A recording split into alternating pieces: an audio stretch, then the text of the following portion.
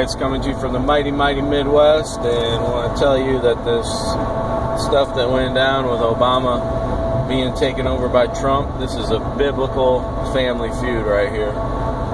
And the reason I'm saying that, number one, look, Obama on his mom's side, that side of the family, the Fosters, if you go back in history, was deeded land from William Penn, and they settled in Pennsylvania, just across the Maryland line, which at that time they thought it was Maryland, they didn't know any better. But anyways, they were given the land by William Penn, the Fosters. There's still Fosters in that area today. Alright, Obama is a distant cousin of mine, and this is a family feud, alright? He chose, instead of representing his mother's side and the Revolutionary War heroes, he chose to worship and glorify his dad's side, which is Muslim. Alright? This whole Trump movement, this is a movement from God. Alright? It started in the Midwest. I don't want to go into everything.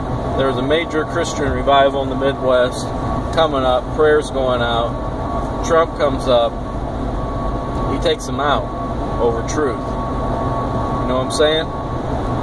So people want to talk shit to me on YouTube about my ideas and philosophies. Hey, this stuff is coming from God right here, right now. And it is what it is. Alright? It is what it is. It's going to happen. I'm 2 steps away from the president. I don't want to go into everything, into details of everything, but it is what it is, okay?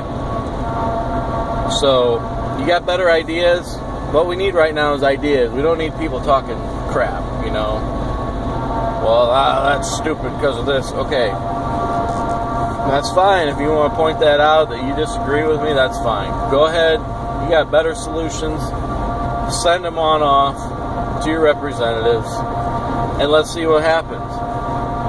At this point, I'm feeling the solutions that I'm given for some issues that our country's facing, that those are ordained by God. So it is what it is.